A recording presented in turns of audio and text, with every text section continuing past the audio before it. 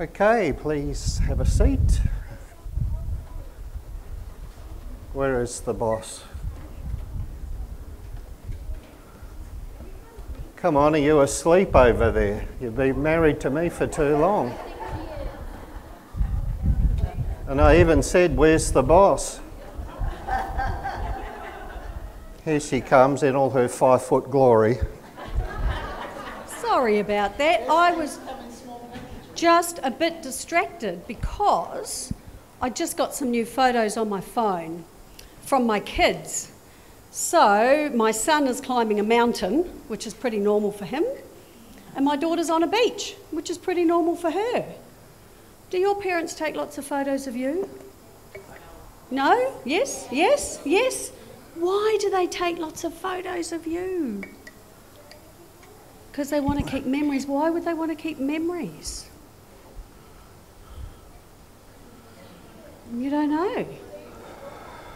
So you can look at home. Okay. Hey, did you hear what Steve was reading this morning about the story of Jesus' baptism? There's a bit in there I want to read you. I love this bit. And a voice from heaven said, "This is my Son whom I love. With him I am well pleased." So that was God talking about who? Jesus, that's right. Have you ever thought about that relationship? Like God was actually Father? He was actually parent? And it's like he comes down from heaven and he goes, "That's my boy, and I'm really proud of him." Do your parents do that to you? Yeah, "That's my Harriet, I'm really proud of her." Yeah. Sometimes they probably say, "Oh my goodness," but most of the time they're really proud of you, aren't they? And God the Father was like that with Jesus. So we talk about being part of God's family, the church, for a good reason, don't we? Because we think about God as Father, and he's the perfect parent. Steve, was I the perfect parent? Oh, indeed. No, I wasn't. He's just trying to get brownie points. So we're not perfect parents, and we make mistakes. And when you grow up, you'll do the same. But God is that perfect Father. Let's have a look at some photos of some of our church family, shall we? Deb's gonna... They are, we put them in. We definitely put them in. This is... Here we go. Who's that? Okay, so Ben, God says to you, "You're my child, I love you, and I'm proud of you." That's Claire. Now, Claire's not here today because she's sick, but God loves her because she is his child, and he is proud of her. Ephraim, God loves you.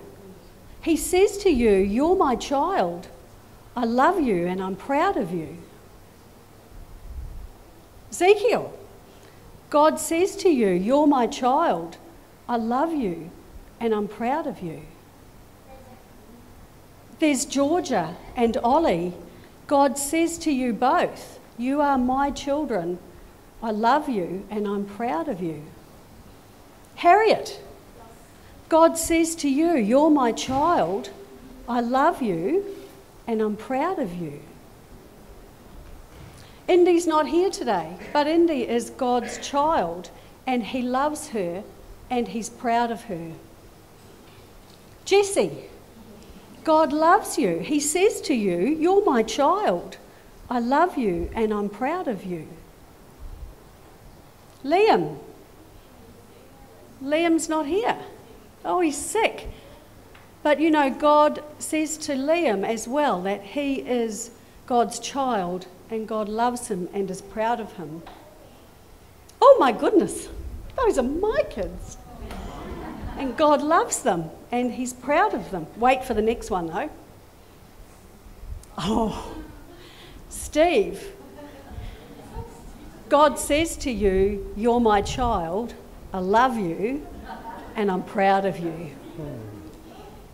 Steve's the baby in that one. So, you know, that's the same for all of us here today. God says to every one of us in this family, I love you, you're my child, and I'm proud of you. So let's be proud to be God's family, God's children here in this place.